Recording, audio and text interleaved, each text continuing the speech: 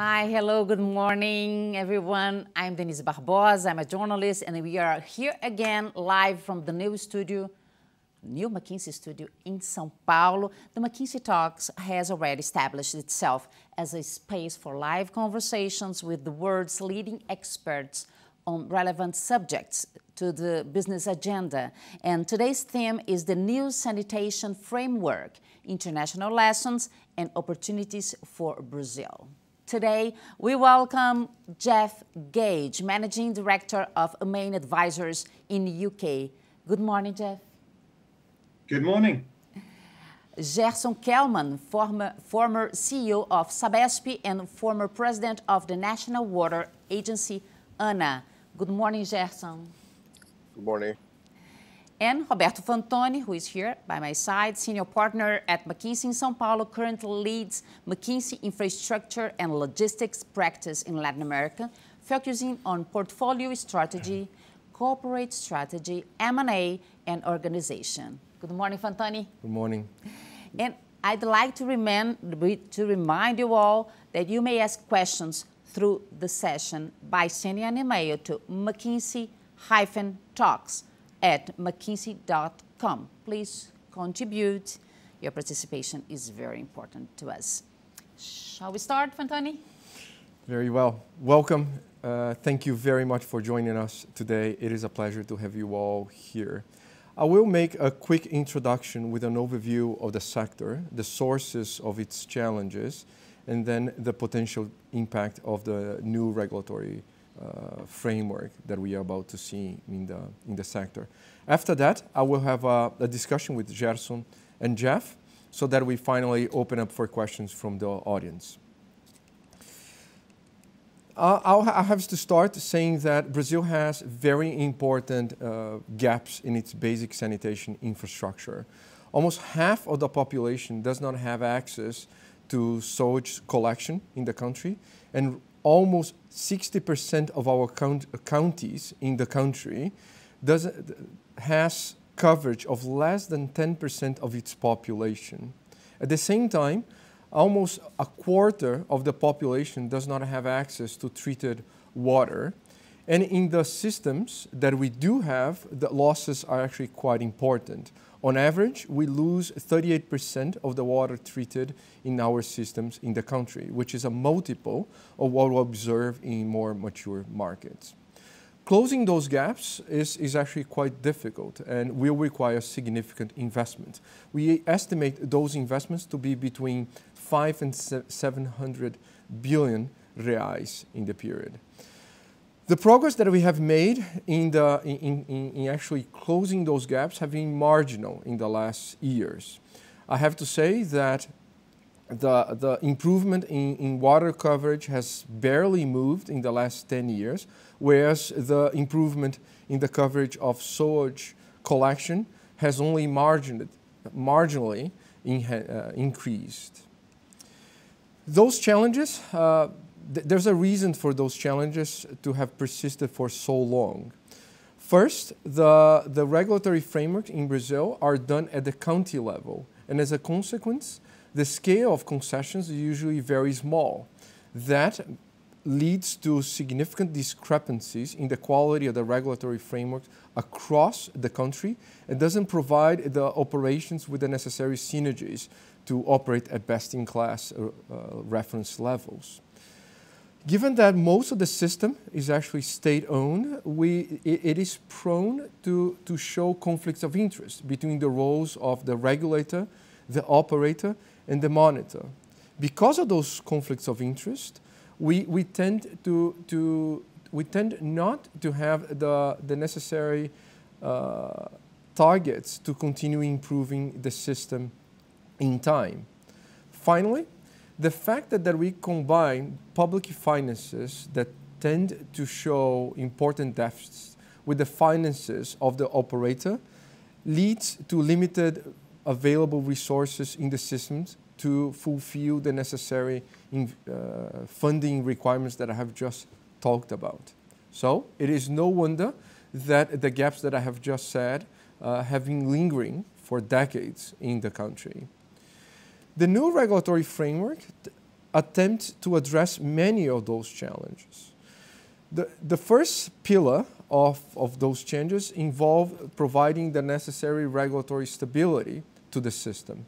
It actually creates and enhances a federal regulatory agency in ANA. That regulatory agency should observe a gradual migration of contracts from the county level to the federal level, given a few incentives that the federal government will provide. At the same time, the new regulatory framework defines very clear references for improving the system. It expects to see universalization by 2040. It sets very clear quality references to be fulfilled and actually tries to limit the waste that we have in those systems. Finally, it will require the necessary financial capacity in those operating the systems and those owning the concession contracts to operate them. So that was my introduction. As I said, there are actually very important challenges. There is a reason for those challenges to have persisted, and the new regulatory framework actually attempts to address those challenges. With that, I will now welcome comments from my colleagues Geoff and Jerson. Maybe I'll start with you, Geoff. We are hoping to see an important change in the sector, with a significant increase in investment and improvement in the underlying operations. Based on your international experience, what role can regulators play in facilitating and actually accelerating those changes? Well, as you mentioned, Roberto, I mean, achieving significant improvements in service and coverage is going to require a very significant investment, and the majority of which I'd expect to come from the private sector in years ahead. So the primary role that I see the regulator playing is in being an honest broker between customers and the public who require service improvements, and operators and investors who need to provide the capital and provide those services and earn a return. And to be a fair and consistent broker at a national level. And this specifically covers three things. I think one is around the design of regulation, which is to ensure a fair return on investment for investors. It involves setting very clear targets for coverage to be achieved by a certain date, agreeing the amount of capital investment, agreeing a rate of return, and designing tariffs that actually protect that return on investment. So that's the first piece around design. I think the second is then around building trust. It's very important to be transparent, for example, to share both operational, investment, financial KPIs in a consistent and fair way that everybody can see and everybody has trust in the system. And the third is around enforcement. And I think this works on two levels again. One is around providing reasonable and fair escalation and resolution mechanisms so that investors and operators can appeal, change things where necessary, but also actually encouraging people to adopt new services. As we'll talk about later, one of the big challenges is actually getting people to shift across onto municipally provided services. So all of that I'd wrap up under the banner of being an honest and fair broker, consistent at a national level. I love the three themes and the idea of the honest broker. Jerson, from your experience in the electric power sector, what type of parallel can you draw? And what type of lesson can we learn from the regulatory side of that sector? I guess you're on mute, Jerson. That's fine. Okay, I'm sorry. That's the phrase we've heard the most in 2020. That's fine. That's okay.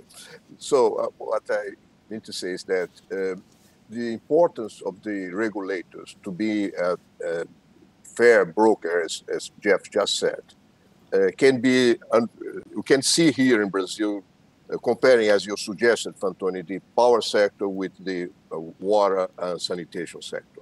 When you look to the power sector, we have, this is responsibility only of the federal government, and we have one single regulatory agency, ANEL, which provides very fair, I would say, regulatory norms and rules. And the end result, the bottom line, is that 100% of Brazilians have access to electricity, and the private participation in the sector is very significant. Most of the companies are privately run, privately owned. When you look to the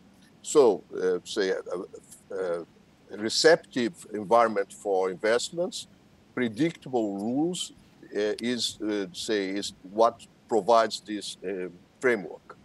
When you look to the water and sanitation sector, it's just the opposite, as Fantoni just described. We have a heterogeneous regulation, some few cases good regulation, but in most cases bad regulation, different regulations. So the participation of the private sector in the water and sanitation sector in Brazil is very small. And the result is what you described. Half of the population don't have access to sewage collection and other bad things. So what is new and very relevant in the new law is that the law attributes to a national water agency, ANA, as you said, the responsibility to overview the regulatory rules that are made at the local level, providing as far as possible homogeneity. The tariff calculation will still a task of the local agencies, but they will have to obey general rules provided by ANA. So I'm very optimistic that there is the possibility now that the water and sanitation sector will follow the good results of the power sector in Brazil and will attract private investments. I hope that too. As I mentioned, and Jerson alluded to now, we have ambitious targets or aspirations for the sector. And actually, the universalization targets that we have just set for having 99% of the population with water coverage is actually a tall order. Geoff, what kind of parallel, what kind of successful cases have you observed around the world in achieving universalization? Well, maybe before I share cases, maybe just a quick word on why this is actually important and why we should all care about it.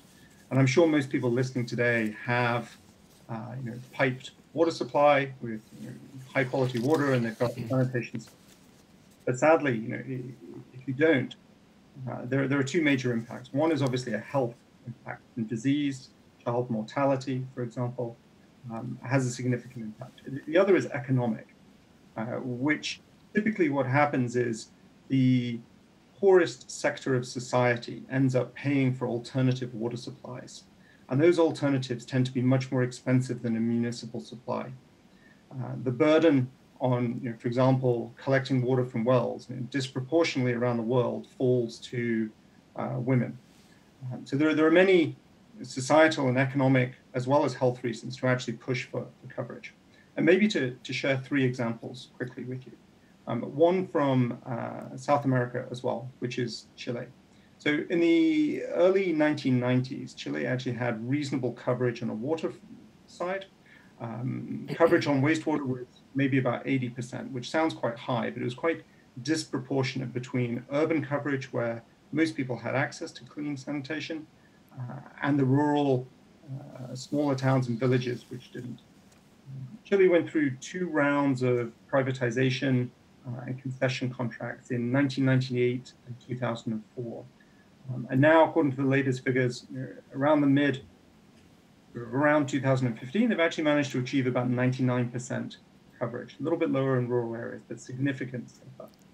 A second example in Europe, which is from Poland, in Gdansk, a very specific city. They moved from a municipal operation to a joint private municipal operation with clear agreed investment criteria. They were actually able to raise the level of wastewater coverage very quickly up to what would be considered a leading standard by any European country. Maybe a third example from Asia, which is in the Philippines and Manila. And just to kind of share this one to make the point that it isn't always simple. In Manila, they actually moved towards private operating contracts, specifically with the aim to improve coverage. And at the end of the first round of contracts, they found there had been very little improvement. And when they went and tried to understand why, they found that whilst there were some incentives to build out coverage, there was fewer incentives for customers to actually switch on to those public supplies. And so they redrafted the contract. The regulator played a very different role in encouraging people to close down private wells and to actually pay for a connection where it was possible. This is, by the way, a very similar model to the way Portugal works today. And they were actually able to drive wastewater coverage from about 50% to 80% over a 10 to 15 year period. So hopefully those examples give you some confidence that it can be done when the right structures and incentives and governance are in place. Certainly a lot of lessons to be learned from those cases. Jerson, from your experience in the sector, can you provide us with an idea of how challenging it is to address the universalization targets that we have just set? Well, in Brazil, we have a few very interesting cases of success in universalization, but overall, most of the state-controlled companies, state-owned companies, have contracts with the counties that do not have, without targets. So we have a few success cases, but most of the state-owned companies provide lousy service because they don't have targets. And you see, universalization could come, say, in 1 century, maybe. So the new law imposes that all concession contracts with private or public utilities should have very specific targets, and these targets should be credible. In other words, the company should be able to prove that has the technical capability and financial and economic possibility to fulfill those promises. I didn't like the fact that the target of 2040 that you mentioned, Fantoni, was included in the law. I think that it would be better if this would be specific in each contract, in each specific case, because the need to investments vary from one region to the other. And in many cases, you can reach universalization much early. In many cases, it has already been achieved. And in other cases, you have to balance the investments cash flow with the ability of the population to pay for these investments. Very often, the gains on productivity will offset the need for the cash for investment, because when you move from an environment of a public company to a private company, you gain a lot of efficiency and productivity. What I'm trying to say is that the same management team running a public company is much less efficient, but I say by own experience, it's much more less efficient than running a a private company, because when you are in public sector, it's very difficult to impose meritocracy, to buy and to contract service. Procurements are the rules for procurements in the public sector are very cumbersome. So I believe that privatization by itself will bring a lot of efficiency that will, many cases, allow for universalization without tariffs hikes. But in some cases, this will not be possible. I actually attended University of Chicago, so I can definitely relate to those concepts, Jerson. You touched upon a few very important points. I would love to elaborate on one specific. Actually, one of the biggest challenges in universalization is actually the investments in low density populational areas and areas with difficulty of access. How can you make those investments viable, possibly using new technologies, innovative business models? How would you go about that? Well, you mentioned that in the new law, there is very intense incentives to group the municipalities rather than organizing the service. I mean, operation and regulation at the county level. The law encourages bundling the municipalities in a group and providing regions and providing the service at the regional scale. And then the small communities will be in this, say, larger scale, taking advantage of scale factor. But one perhaps important issue here is that we should not try to bring the pipes all over to reach all places. Small communities should be, solutions to small communities should be local. Either water or sewage, you deal with this locally. And in terms of technology, one thing that I think that may make sense is try to use the drainage system that is available. And the way to do that is to decentralize sewage treatment. If you can treat sewage as close as possible to the source, close to the buildings, then treated sewage can flow through the drainage pipes, and then you can save a lot in terms of capex and opex. So this is perhaps a very simple concept that can be applied in many cases. Certainly, certainly. And Geoff, any relevant experience for international markets that we can apply here in terms of business models, innovative technologies to address that specific challenge? I think so, but I think this fundamentally is more about design choices and business models than by technology alone. So for sure there are advancements in both water and sanitation technology, but at its heart, for example, here in London, we still use sand beds to filter water. This is a technology that was put in by the Romans 2,000 years ago, and we're still using it.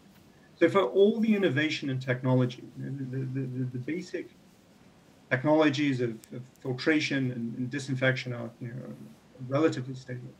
I think with one exception maybe, which is around the change in the cost of sensors, data transmission, and the ability to monitor and manage all the decentralized systems remotely. I think that's one area where technology has fundamentally changed. But for the large part, I think this is about thinking about innovative design and business models. So for example, if we look to an example from Pakistan, they were very keen to roll out sanitation facilities for a huge number of villages and towns. And the way they are proposing achieving that is by standardizing design. So there will be a small, a medium, and a large treatment unit. They're fitted into standard shipping containers. They can be trucked to their destination. They can be built in a factory with much greater efficiency. They've got far less concrete and steel. So I think the idea of something like that, where you pre-design, pre-construct, and ship, and then use remote monitoring, would allow you to bring services to the population much more cheaply. And of course, it is still disproportionately expensive. For the last individual who gets connected, it costs a lot of money. So a critical principle is that those costs are shared across a much bigger population. And ideally a population that includes larger urban centers where there's much greater ability to pay. And hence, linking back to the importance of changing the regulation to allow that financing. Absolutely. And all the public utility systems actually face the same type of economic challenge. By now, we have said a few times that the magnitude of the necessary investment is actually quite significant to make this possible. At the same time, I think Jerson referred to also the potential, the opportunity to improve the operations, and with that, get some additional financial capacity from the operations to fund the necessary investment. Maybe Jerson, you can comment on what type of drivers should we consider in that effort to improve operations of public utilities in the basic sanitation sector? Well, first in terms of subsidies, we have subsidies that are right now they are given to the companies, and this is the efficiency is very low. Subsidies, only when necessary, should be targeted to in my view, to output-based aid, meaning that in those communities that are not able to pay for the services, taxpayer money very small amount of taxpayer money should be targeted to pay for the results. Let's say cubic meter of treated sewage, rather than giving money to the company. This is something that is in the economic incentives world. But because very often the company gets the subsidy and improves the life of its employees rather than the life of the population. Second, I mentioned before, you can, when you go from public to private, you can impose meritocracy, and then the productivity of the individuals improve a lot in procurement. And also saying about the new the new law, much of the say inefficiency occurs in the slums, providing service to the slums. If you enter in the Brazilian slum, you see a lot of small pipes across the narrow alleys, losing water, leaking, and people are not paying. And this now you can enter these slums and improve the quality of the service, at the same time improve the results for the company. So there is a lot of room for improving the operating performance, mainly in the places that previously the utilities were unable to enter due to legal constraints that now have been removed. And how do we reduce the physical and commercial losses you seem to touched upon in the last point? Well, you see, let's start with commercial losses. Commercial losses, as you can, most of it comes from this water that is used in the slums. If you have somebody is stealing water from the utility and it's providing water to those people, very expensive. I have the experience when I was the president of Sabesp to go to the slums and replace that, say, lousy distribution of water system by something that is not, you cannot read in the manuals of hydraulic manuals how to organize the system, because in a slum you don't have streets, sidewalks, etc. But something that it's much better, and you install meters. With this change, the family gets a water bill that entitles the family to go to some shopping. It becomes a citizen. Before, the person was not a citizen. Now it has a water bill, it becomes a citizen. And paying the water bill, the monthly water bill paid to the utility is less. No, the amount, the payment is less than it was used to pay to the local water tap that was stealing water from the utility. So this is a win-win situation to all, with the exception of the guy that was stealing water. But and it succeeds. I had the experience that this can be done to decrease the commercial losses. Sabesp is doing that in a very successful way, and other utilities are doing also. Now, the physical leakage is something different, because in many cities, leakage is downtown, old places, old pipes, sometimes pipes older than, say, 50 years. And it's not easy to replace pipes downtown when there is a lot of people, commerce, and movement. Right now, due to this pandemic, the companies are now able to go there and replace the pipes. It's one of the very, very few good consequences of the pandemic. But only to conclude, decreasing physical leakages is not a moral obligation. It's an issue. It's an economic issue, because in some cases you spend more money trying to avoid leakage than what you gain. So it depends. It's a site-specific issue, and you should look in each case. For example, in São Paulo, where you are, we fetch water 100 kilometers away. So water is very expensive, and it's worthwhile to try to decrease the leakage as much as possible. But if you are in a city very close to water is plenty, like in the Amazon River, then you have to do calculations and see what is your break-even point. But it's not, as said, it's not a moral issue. It's an economic issue. Fair point. Very good point. Geoff, I know that you have extensive experience with operational improvement of water utilities. Can you comment on the latest thinking on how to go about this? On leakage specifically, or more broadly? No, more broadly in operational improvement. Maybe, and then you touch upon the losses part. So maybe, again, to preface this, so I've worked now with 75 to 80 different water and wastewater utilities all around the world. And what we see is that there is a huge level of variation in performance, both between utilities, but also within water and wastewater utilities.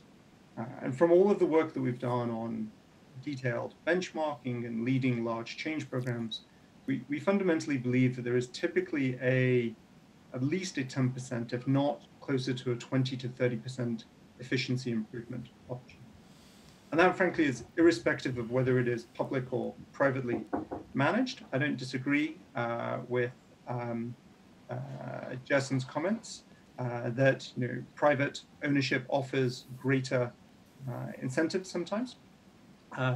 But we see the significant advantage, and it means that as an investor thinking about coming into the sector, you should have a fairly high expectation or aspiration in terms of potential improvements and then how to reinvest those. And thinking specifically about commercial and physical losses, I mean, the big difference is that if you save a liter of commercial losses, you get your revenue for that. And you've already incurred all your costs, and that drops to the bottom line. And that helps you to defer the cost of the system across a greater revenue base. If you reduce a liter of leakage, all you save is the cost of pumping and treating that water. It's a much lower level. You don't necessarily sell that water as revenue. So I think the principle of focusing initially on commercial losses initially is very sensible. Yeah, good point. Given the magnitude of the investments that we need in the sector, we expect financial investors to play a meaningful role in the changes that we are about to see. From your experience, Geoff, in international markets, what type of financial investor could have an interest or play a meaningful role in the sector here in Brazil? I think there'll be many who'll be very excited and very interested. But importantly, they will also require local partners, both on the finance side, but also local operators. So I see this evolving very much in terms of partnership between international money and local relationships, knowledge, and know-how. So I think that's an important point. But in general, investors that are interested in the water sector have to have very deep pockets. Water is much more capitally intense than electricity or gas, and we've just talked about the need to invest to increase service coverage. They typically have a long time frame for those investments, and they're often looking for things that are inflation linked. So if your tariffs are designed in a way that they increase with inflation, the types of investors who are super interested tend to be pension funds, sovereign wealth funds, some of the large kind of corporate investments, some of the Japanese firms, maybe some of the more active private equity firms where they believe they can make a relatively short impact in maybe over 10 years. But it's typically those deep-pocketed, long-term investors who primarily are looking for stability of returns over the absolute level of return. And again, that's the importance that regulation plays in minimizing risk for those investors. Yep. And Jerson, from your experience leading some of a few utilities here in Brazil, how would you frame this opportunity for international investors in the country? You see, in a world that is very concerned, there's a wave of ESG, say, all over the world. Investing for long term in an industry that will clean the rivers environment, because we are going to treat half of the sewage of the Brazilian sewage of half the Brazilian population. Possibility of bringing health to the population and jobs, because construction works on sanitation is job intensive. So the S of ESG is now fulfilled. And improving a lot the governance, because you can gain a lot on productivity, and setting the regulatory environment that Geoff just mentioned, that it's predictable, gives stable returns. I think that, and given positive returns, you see in São Paulo, for example, the regulatory agency just set the rate of return of the investments in something like 8%. So right now, being able to invest into 30 years with ESG and a positive and significant rate of return seems to be a dream to any investment. Depends on us Brazilians, to fulfill the promise of the law. This means that the law allows the creation of a good environmental for regulation, and we have the responsibility to really deliver that, to make sure that whoever brings money here will have this predictability. It has the stable rules and stable rate of return, provided, of course, that provides good services. So, I think that there is a very good opportunity of win-win here. Brazilians will win and investors will win.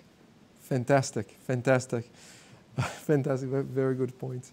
I will now turn over to Denise, who will guide us through a couple questions from the audience. Yes, thank you, Fantoni, Kelman, and Geoff. So now I have here, yes, a few questions from the audience. The first question is to Geoff. In your experience, what role can startups play in terms of providing technology, innovation, and efficiency to the water and sanitation sector? Can you point out a few successful examples of this relationship between startup, ecosystem, and public sector? It's a great question, because I know I had said earlier that there is at one level, there is a limited level of technological change. But I think importantly, there is an absolutely massive upswell in the water sector of startups, new technology companies, new service companies, new companies with different business models that have the power to change things. And if you talk about reducing leakage, one example, this is a good example where there is a whole host of changes and new developments in terms of sensors to listen to leaks, to be able to detect when pressure changes, to be able to control how the distribution network works. I think the important thing, again, is that the larger utilities are actually incentivized to deploy technology. This is, again, something to think about in the regulatory framework. And I think importantly, the relationship between the startup kind of ecosystem and those utilities is tight, in the sense that the utilities actually share what their priorities are, what their needs are, and they find ways of working together collaboratively to pilot, to trial, and then with a genuine commitment to roll out, recognizing that they have a role to play to support the startup ecosystem. And I think if you're running a water technology company or a digital startup with solutions, you need that tight connection with the utilities to actually pull your ideas and solutions to actually then deploy them. And Fantoni, a question for you. Regarding the development of water sanitation segment, considering all investments, how can steel industry contribute to boost this process? How do you think steel can change the current scenario? Or the regulation? Yeah. The water sanitation segment, considering all investments, how can steel industry contribute? Steel? Steel? Yeah, I think something is a little...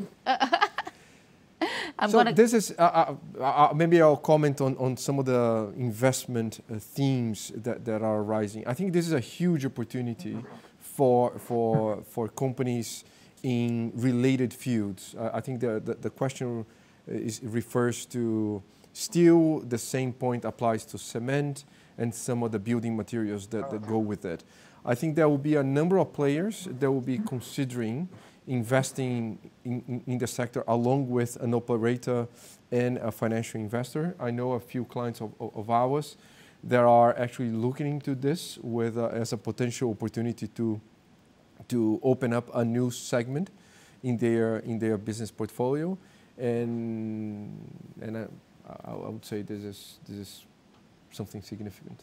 Okay, good. Thank you very much. I'd like to thank again Kelman, Geoff from the UK, and Fantoni right here by my side. Thank you very much for your contribution here. It was great hearing from you guys.